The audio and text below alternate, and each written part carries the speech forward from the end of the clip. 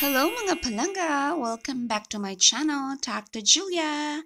Today, let's share about the experience of Sate Ayam in Indonesia or chicken satay. Let's go! Good evening mga palangga. As you can see, I have rice here na ako'y kanon.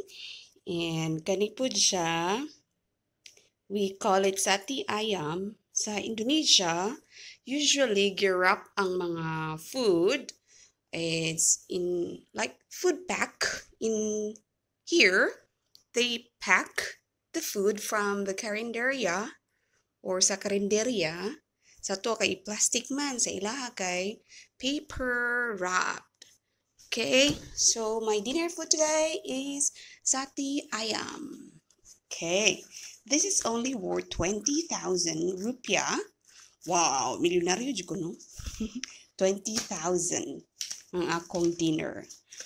But imagine 20,000 rupiah is around 60 or almost 70.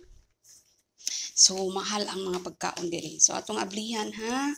So, staple good siya.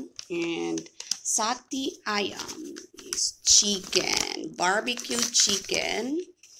Sorry. Here. And, of course, ang sauce is peanut. So, like a barbecue. Like a barbecue, guys. Look at. So, kung magkaon ko ani, I feel like I'm in the Philippines. Look at the sauce. It's peanut sauce. And, pila ka buok? 10 pieces. Ang isa gikaon naman ako. So, kung ano ka buok? 1, 2, 4, 6, 8, 9. 9 ka sticks. But, 10 ni sila worth. Kani sila ha? Kaning rice o kaning barbecue chicken. Ang gitawag nga Sate Ayam.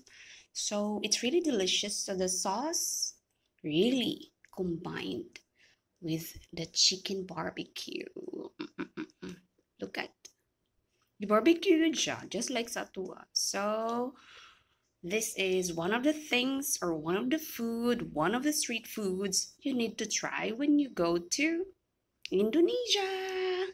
Okay, so if you like this video, don't forget to subscribe, like, and if you want to comment or suggest something, you can comment down below. Okay, so smash it now and subscribe to keep updated. Thank you mga palangga, and good night. Mayong gabi. Sate Ayam is served everywhere from street carts to fine dining establishments, as well as in homes and public gatherings.